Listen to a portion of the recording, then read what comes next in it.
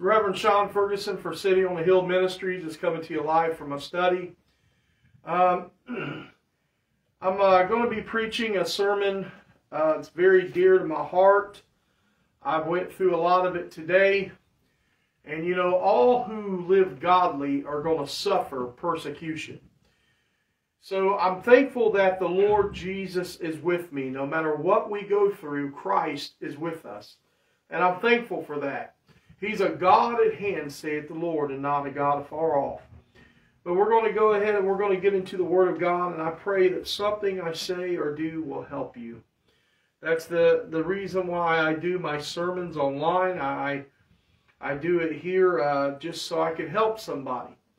Because I know if I myself am facing problems and issues, I know others are also. And all who live godly, like I said, will suffer persecution. The title of my sermon today is The Battle is Real, Spiritual Warfare. So we're going to go ahead and go in chapter 15 of St. John. And we're going to start in verse 18. It said, "If the world hates you, you know that it hated me before it hated you." This is Christ Jesus speaking. "If you were of the world would love his own. But because you are not of the world, but I have chosen you out of the world, therefore the world hateth you." That's why the world hates those who live for Christ. It's not you necessarily they're hating, but they're hating Christ that lives in you. You are putting off concerning the old man, and you're being conformed more into Christ's image. And that's the one that they hate. They hate the Christ that you represent. For we are all ambassadors of Christ. We are all, we are the light of the world, a city that's set on a hill that cannot be hid. That's why we don't hide the light under a bushel. We don't hide it. We let the light of Jesus Christ shine forth into the dark world, and it exposes their darkness. Amen. It exposes who they are. And they see us. You can't hide the light in darkness. You can't hide it. It'll shine forth. And they hate to see their deeds that they do made known openly before them. Let me tell you, because we are the light of the world, a city that's set on a hill that cannot be hid. I remember when I was over in Israel, and I was over by Israel, and I was over by the Sea of Galilee, looking out over the sea. There was a city that shone on this hill. And those scriptures ran through my mind. You could see that city, no doubt, from miles away. And that's how it should be. When someone sees you and I who are representing Christ, those who are born-again believers, we should let our light shine before men, that they'll see our good works and glorify God. Not to glorify us, but to glorify God, to bring Jesus glory. And we live in a world that hates Christ. We live in a world that will hate you because you live for Jesus Christ. I found that out a long time ago when I first got saved, April 16th, 1997. It said, "If the world hates you," Jesus is telling his disciples, "you know that it hated me before it hated you. If you were of the world would love his own. Because you are not of the world, but I have chosen you out of the world, therefore the world hateth you." We are to be a living representative of who Christ is down on this earth. And if you are living godly and living holy, let me tell you, the world will hate you. Because you put off the old man, you've been made and you've been born again of the Spirit of God. Those old things that you used to do, you don't want to do no more. Amen. You've been created in the image of God. You've been born again of the Spirit. Amen. The old man, that old sinful lifestyle of drugs and alcohol, hey, it's done away with, running around, promiscuity. And the world does not like to see somebody that is different than them. Amen. They want somebody that is living a sinful lifestyle that they can relate to. But because we represent Jesus Christ on this earth, they will hate you. The title of my sermon, The Battle is Real, Spiritual Warfare. Amen. And it says, remember the word, this is Jesus speaking, that I said unto you, the servant is no greater than his Lord, and if they persecuted me, they will also persecute you. If you have kept my saying, they will keep yours also. Amen. We're going to be persecuted. All who live godly will suffer persecution. That's a given. Amen. Marvel not that the world hates you, because it hated Christ before it hated you. And we are Christ's representative on this earth. Amen. And we want to live in a way that shines the gospel light of Jesus Christ out to this world. But the world is in darkness, and they don't want their deeds reproved. And they will not like you, because you are not of the world. Those who have been born again in the Spirit. Amen. We are as Abraham. This world is not our home. We're looking for a city like Abraham. We're strangers and we're pilgrims here. We're looking for a city whose builder and maker is God. Hallelujah. We have been called out of this world. We're in the world, but we're not of the world. Amen. We are a separated people. Therefore, we are a peculiar people and a treasure in the eyes of God.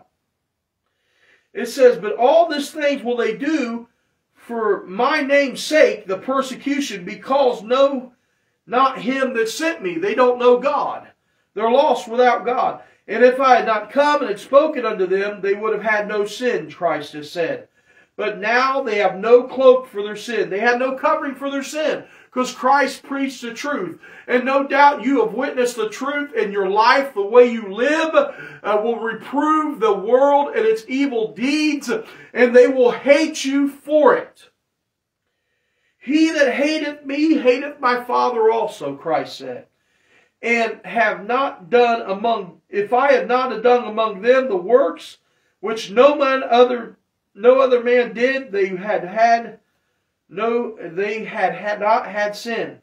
But now have they both seen and both hated me and my Father. Christ did many works among the Jews, many works among the Pharisees and the scribes and the priests, and they hated Christ because he'd done the miracles. He healed the blinded eyes. He casted out the devils. Amen. He healed the sick, the leprosy.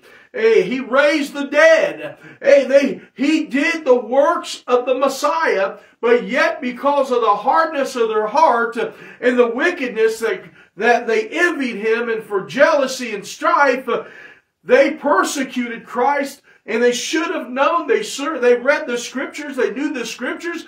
They should have recognized their Messiah. But they did not. Now we're going to go into 2 Corinthians 10, 3 and 5. It says, for though we walk in the flesh, we do not war after the flesh.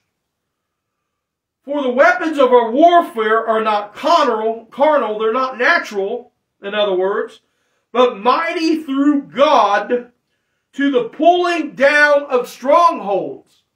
What does that mean? The warfare that we're fighting every day,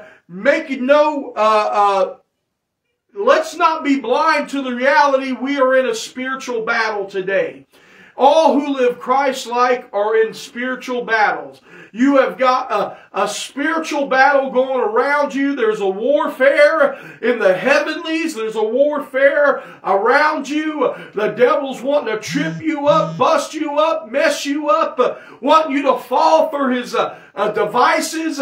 Well, we are not ignorant of the devil's devices. He's wanting to tempt you away from Christ and let you follow after something, some fling in the night or some sin. The Bible says the pleasures of sin is for a season, but the end thereof are the ways of death. Hey, it'll lead you to hell. Amen. And we're going to follow that straight and narrow way.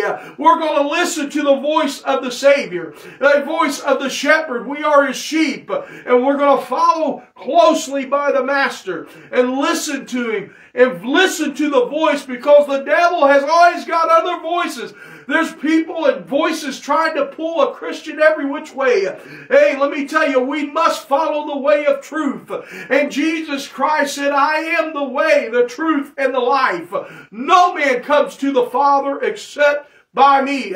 So we must go God's way. We must follow and be an example to the flock. Be an example and be an ambassador of Christ and represent Him well on this earth. Don't live in a way that will bring shame to your Lord and Savior, those who are born again. See, the mighty, the weapons of our warfare, we do not war after the flesh. For the weapons of our warfare are not carnal, but mighty through God to the pulling down of strongholds. What does that mean?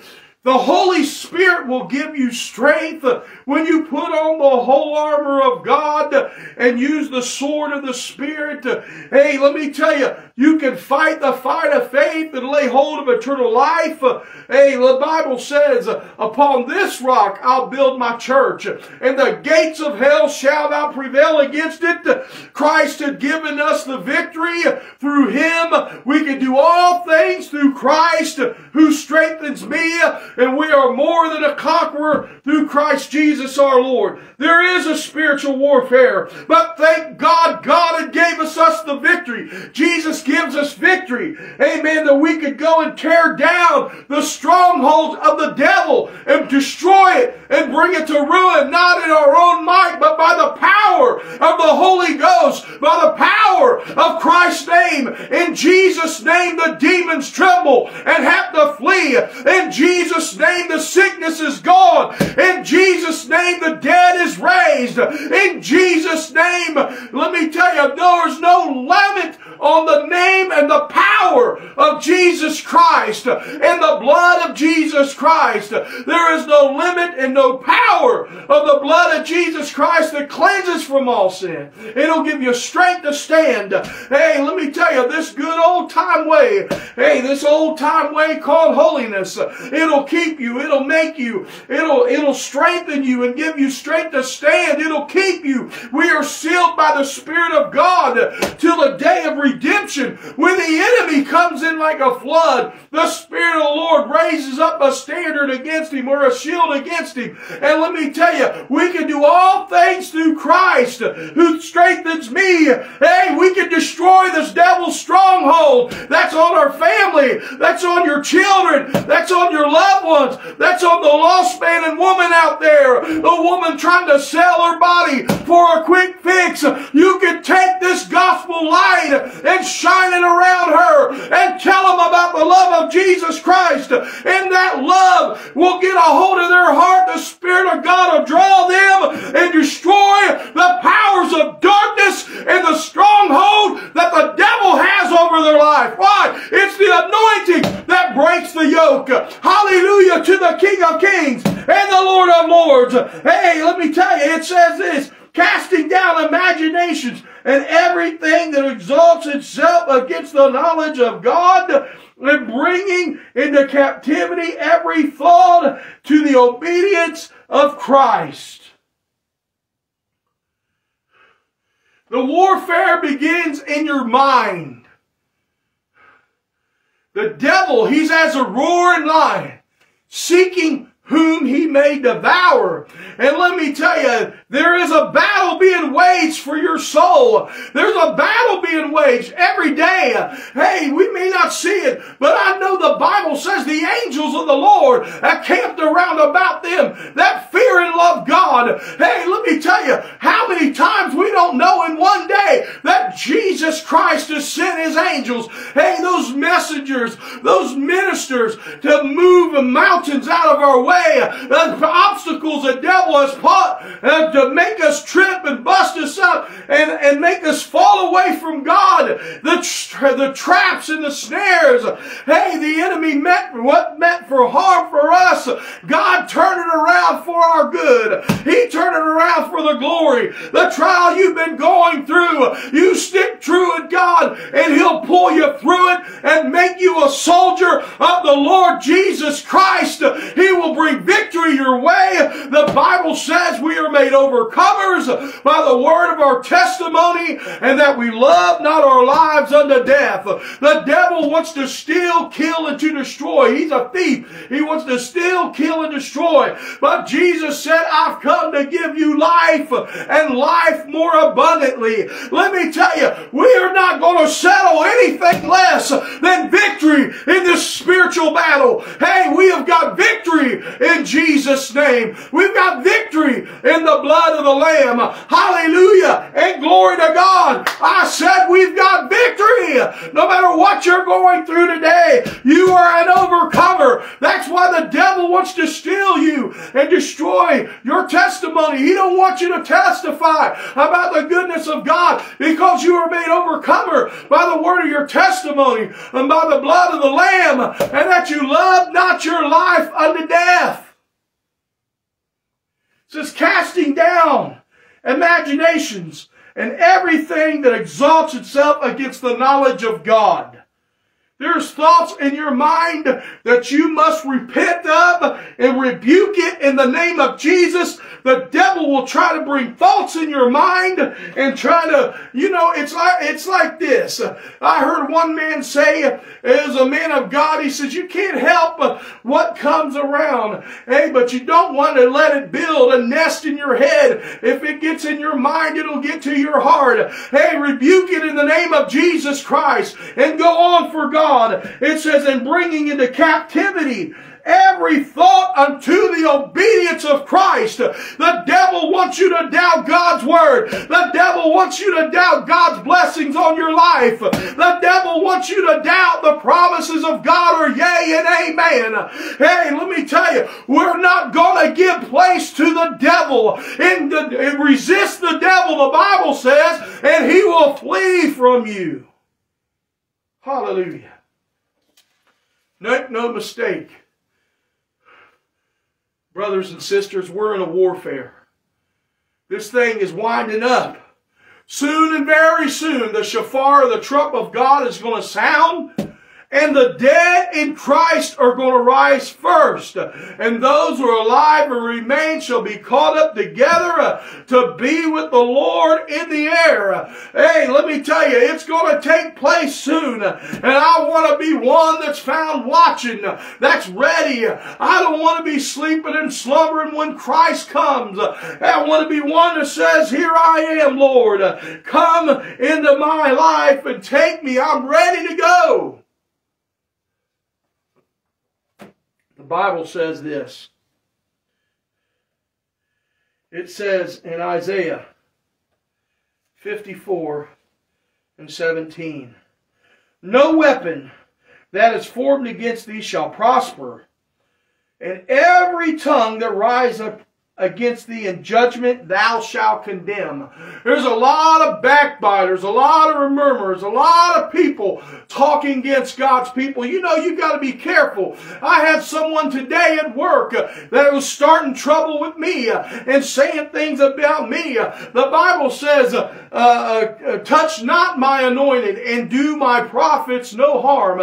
It's a scary thing to attack a man or woman of God. And if you're a Christian today, and you're murmuring and backbiting and complaining and running that mouth, hey, against a man or woman of God or a brother and sister, you are doing the work of the devil, for the devil is a slanderer of the brethren. Hey, and let me tell you, you need to repent of that. If you are talking bad against your pastor, talking bad against the preacher, talking bad against your brother, your sister, you need to get that tongue under subjection of the Holy Ghost, because no man can tame the tongue. It's an unruly evil set on the fires of hell itself. Hey, only the Holy Ghost can tame that tongue. Only the blood of Jesus Christ can get it under control. And we need to look to God to lead us and guide us, direct us into all truth, and get that lying tongue under subjection to the Spirit. Hey, because if you're lying on your brethren, hey, the devil is a liar and the father of it. There is many people that's going to burst hell wide open because they don't get victory over their tongue. It'll lead you to hell. Amen. You can't talk like the world and cuss and try to go praise the Lord and worship God. Hey, it will not work. Hey, God will, Jesus, the Bible says the Holy Ghost will not dwell in an unclean temple. No weapon formed against thee shall prosper, and every tongue that shall rise against thee in judgment thou shalt condemn. This is the heritage of the servants of the Lord, and it is their righteousness is of me, saith the Lord. Hey, when they're attacking you and trying to bust down your reputation, trying to destroy you and trying to tear you apart, so to speak, it's Christ in you that they hate. And it's Christ in you that they don't like. Hey, I say just keep shining the light of Jesus Christ. You pray for your enemies. Bless them that persecute you. And those that despise you, pray for them. And love them like Jesus. In doing so, you'll reap coals of fire onto their head. Let me tell you, we are in a warfare tonight. And stand up and be accounted as a soldier of Jesus Christ. And have a backbone to tell this world of the saving grace of Jesus Christ. Tell this world the hope that is in Jesus. And don't you be ashamed to talk about the goodness of God, the love of Jesus Christ, and witness to people. Jesus said, if you're ashamed of me, I'll be ashamed of you before my Father and His angels. We're going to go to Ephesians now. Chapter 6 and verse 10. Finally, my brethren, be strong in the Lord and in the power of His might. Don't you dare try to fight the devil on your own merit or on your own strength. Let me tell you, he's been around for millions of years probably. I don't know. It doesn't really say. Hey, he started out as Lucifer, the morning star. He started out as right, but he got his eyes on the throne of God. Hey, he protected the throne of God. He was over the music ministry of heaven, but yet he started to where he wanted to be on the throne. He thought he could do a better job than God. Envy and jealousy entered his heart, and pride. He was the most anointed cherub, the most beautiful cherub, the most at one time one of the most powerful created beings. I said created beings. He's not divine. The devil's not divine. He is only a created being. He is probably on the same field like Michael the archangel. He's an archdevil. At one time he was an archangel, Lucifer. But he fell when he led rebellion against God, and he led 1/3 of the angels, and there was a war in heaven, and he was kicked out, and he became, the name of Lucifer became Satan, the deceiver, the destroyer. And he was kicked out of heaven. And now he wants to get God back by destroying people's lives. Why? Because they're made in the image of God. And he knows every soul he takes to hell breaks the heart of God. God has no pleasure in the death of the wicked, but the wicked would repent and turn away from their sins and turn back to God. For God so loved the world, He gave His only begotten Son, that whosoever, that's anybody, that believeth in him should not perish, and that means go to hell, but have everlasting life. For God sent not his Son into the world to condemn the world, but the world through him might be saved.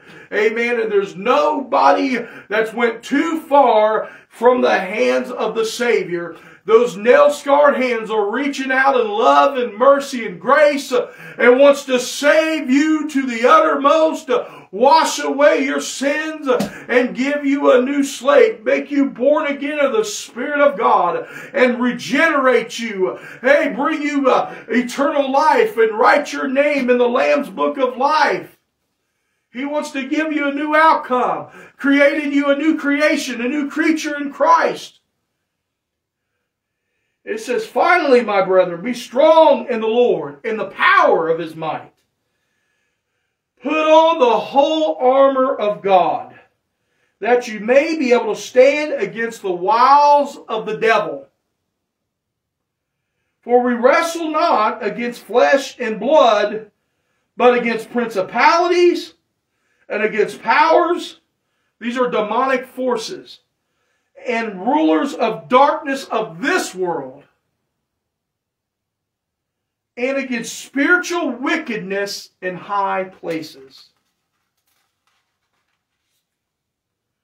Wherefore take unto you the whole armor of God, that you may withstand in the evil day, and having done all, to stand. Stand therefore, having your loins girt with the truth, and having a breastplate of righteousness, and your feet shod with the preparation of the gospel of peace. Above all, taking the shield of faith, whereof that you shall be able to quench all the fiery darts of the wicked. We walk by faith and not by sight. Faith is the substance of things hoped for, the evidence of things not seen. Amen. Without faith, it's impossible to please God. Hey, this way is a faith round. This spiritual warfare, we walk it by faith, knowing that as long as we got the whole armor of God on, and we're fighting this fight of faith, that Christ Jesus will bring us victory over all the opponents. Of the opponents of darkness of this world. The opponents that live in the second heavens. Hey, those demonic spirits that's trying to oppress and depress the men and women of God. That's why the joy of the Lord is your strength. The devil wants you to destroy your joy, make you anxious, depressed, anxiety, and worry. He wants to destroy you and make you doubt the promises of God and make you falter and fail and backslide on the Lord. But draw nigh to God and he'll draw nigh to you. Cleanse your hearts, you sinners and you double-minded. I may not have said that just right, but you know what I meant. Above all, taking the shield of faith, whereof you shall be able to quench all the fiery darts of the wicked, and take the helmet of salvation, and the sword of the Spirit, which is the Word of God. This is how we fight the devil, with the Word of God. That's how Jesus Christ beat Satan in the wilderness, where he was being tempted of the devil of 40 nights and 40 days. He kept telling the devil, it is written, it is written, it is written. And he would quote the word of God to the devil, and he defeated the devil and the powers of darkness. And the devil had to flee. The Bible says resist the devil and he'll flee from you. It also says this, and this will be the closing of my scriptures. The battle is real. Spiritual warfare is the title of this sermon. It says, but what I do, this is 2 Corinthians 11 and 12. This is Paul speaking. But what I do, that will I do, that I may cut off the occasion from them which desire occasion, that wherein they glory, they may be found even as we. There's some that want to puff up themselves, puff up with pride. They're not living right. They're living sinful. And Paul says this about them. For such are false apostles, deceitful workers, transforming themselves as the apostles of Christ. And marvel not, for Satan himself is transformed as an angel of light. The devil ain't so dangerous. I mean, he's dangerous without Christ. But when you see him as a serpent, you recognize he's an enemy. When you see him as a serpent, you know who you're facing. But when he comes to you with a silver tongue and a beautiful appearance, because the devil ain't got a pitchfork and horns and red, by the way. That's a comedy the enemy, the devil, brought out so people would make light of who he really is. But he's no light matter. It's a serious thing, the devil is. Hey, he's destroyed countless of lives and took trillions of souls, no doubt, to hell. And he's most dangerous when he appears as an angel of light. Anything that goes contrary to the Word of God, are you listening to me? Even if it appears as an angel of light and goes contrary to the Word of God, is not of God. It is of the devil. And he's there to deceive you. He's there to make you doubt God's Word. And ultimately, he's wanting to damn your soul. If you're born again of the Spirit, I don't believe the devil can possess you. But if he can get you to backslide and the Holy Spirit leave you, then he could possess you. But ultimately, he's wanting to damn your soul.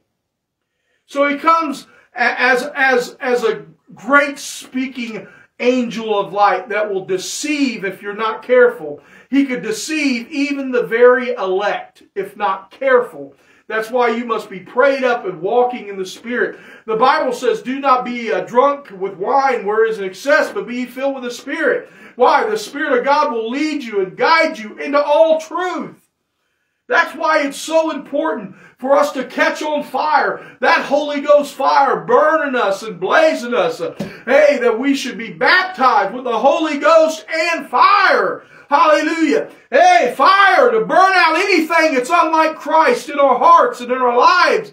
Hey, and if there's anything that should be resurrected, I say, Lord, do it. Resurrect anything that's like you that's dead. Lord, and burn out anything that's not like you that's in my life. Burn it out by the power of the Holy Ghost fire. Burn it out and let me repent of it, Lord. Turn from it and turn all the way to God. Amen. He wants us to be sold out completely unto Christ. He wants us to make no provision for the flesh. Put on the Lord Jesus Christ and make no provision for the flesh.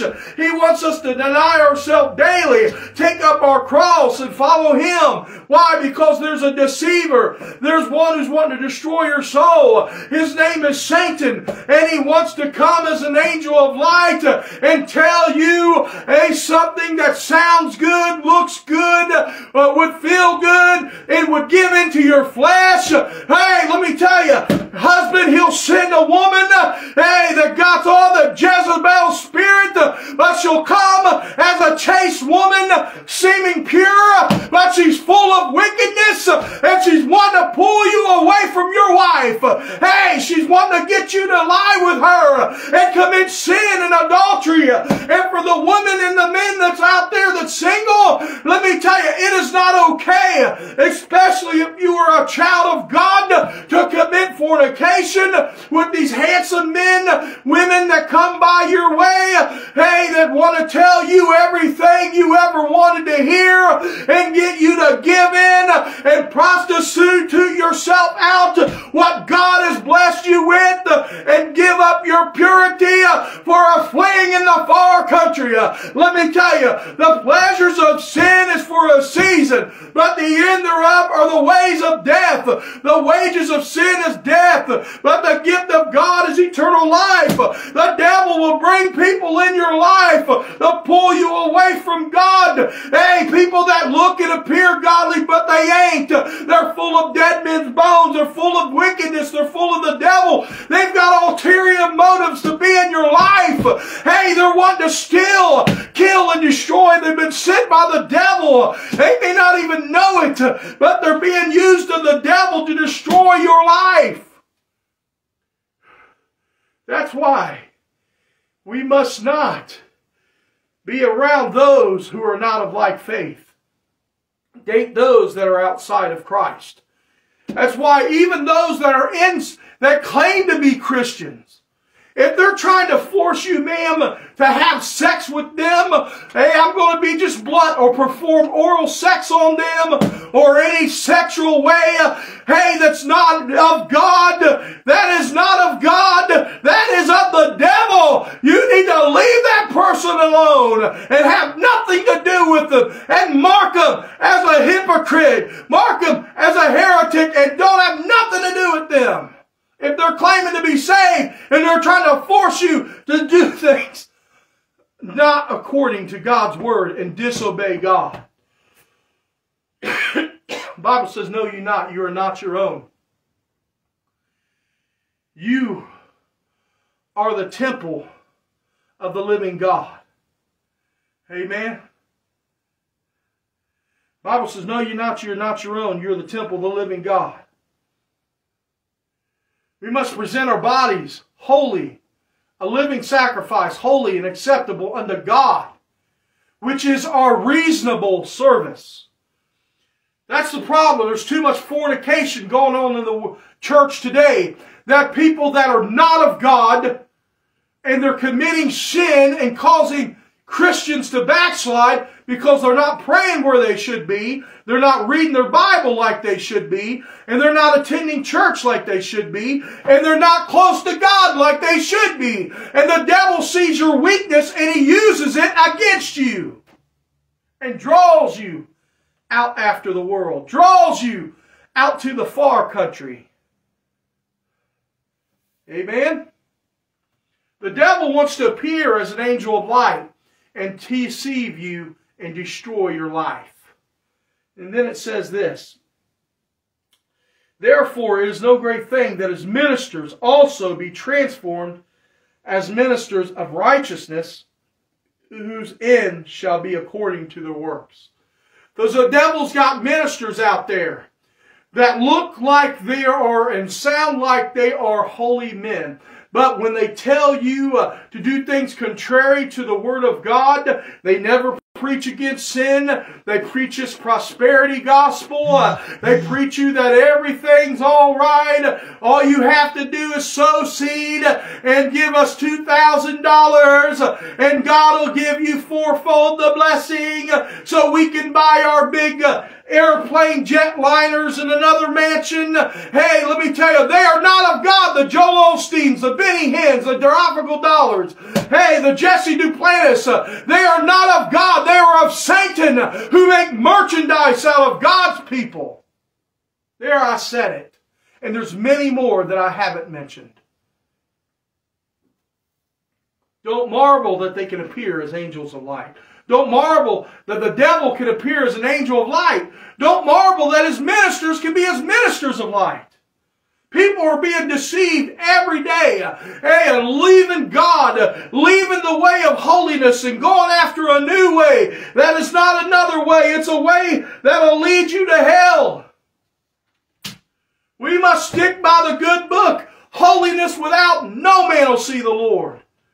You mentioned holiness, people are more afraid of holiness than they are sinfulness. What's wrong with living a holy lifestyle and being clean and pure and having an honest heart before God? What's wrong with denying the world? What's wrong with living for Jesus? Nothing. And in Christ you can do these things. But when you let down on your prayers, when you let down on your devotions, when you let down on reading God's Word, when you let down on going to church, when you let down the standards, when you give in a little bit, this Bible says a little fox is full of eye.